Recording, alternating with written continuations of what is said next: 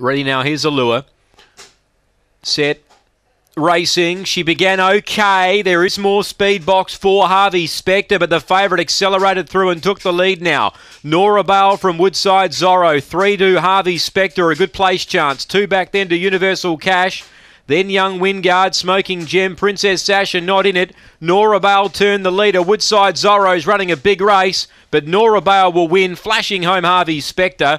As it normally does, grabs second. Woodside Zorro ran a very good race to get third.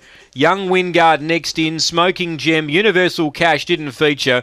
And Princess Sasha slow to begin and back at the rear. Third favourite home, 23-14 the run. Nora Bale, well, she wins.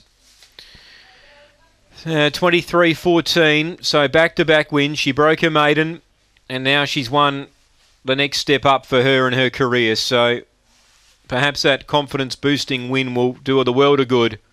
23-14 the run. Harvey Spectre jumped better than what I thought he might.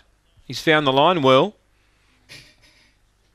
And if he continues to jump like that in a 500 race, well, he'll be right in contention for breaking through soon.